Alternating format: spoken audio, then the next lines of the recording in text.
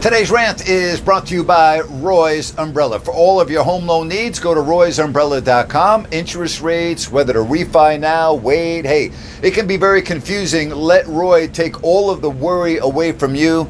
You can trust him like family. I've been dealing with him for years. Trust me, he's awesome. Go to roysumbrella.com. That's roysumbrella.com. What the hell is going on with Ben Simmons? Seriously, he's officially a no-show at 76ers camp. And then the report comes out over the weekend that members of the Sixers were going to get on a plane, fly to LA to meet with Simmons face to face and talk to him and get him to come back for training camp. And Simmons said, "Don't bother. I'm not talking to you. I'm not meeting you." Seriously, what is wrong with this guy?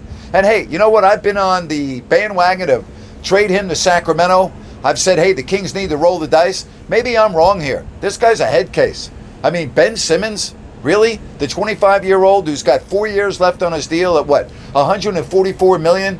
That's not good enough? He's got his feelings hurt because of some comments that Doc Rivers made after the last game, the fact that people are making fun of his shot, or whatever the case may be. How mentally fragile is this guy? I mean, really? If you're a general manager for an NBA team now, are you really saying, yeah, I can't wait to get Ben Simmons here? I mean, how does a guy just blow off his team like that with 4 years left on his deal? What's he accomplished? Yeah, I know he's a three-time All-Star. Yes, I know he's talented. But what about the drama? What, do you get his feelings hurt? Now he's put himself into a corner? How are the 76ers going to be able to trade him? And I hope they don't. You know what I hope? Send a message out to Simmons and everyone else that's under contract. Hey, you don't want to play? You're not going to get paid. What does he make? What, $225 grand a game?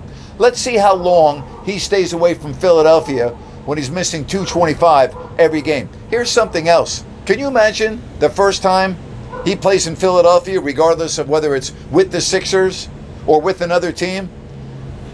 You want to talk about booing. And we know how Philadelphia fans are. Oh, it is going to be ruthless. It is going to be absolutely brutal.